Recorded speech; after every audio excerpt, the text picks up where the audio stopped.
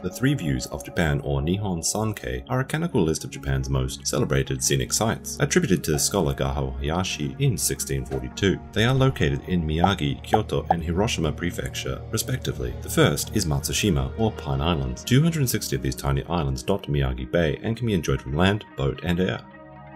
The second, Amanohashidate, the Bridge to Heaven, is a pine-covered sandbar that spans the mouth of the Miyazu Bay along the northern coastal regions of Kyoto.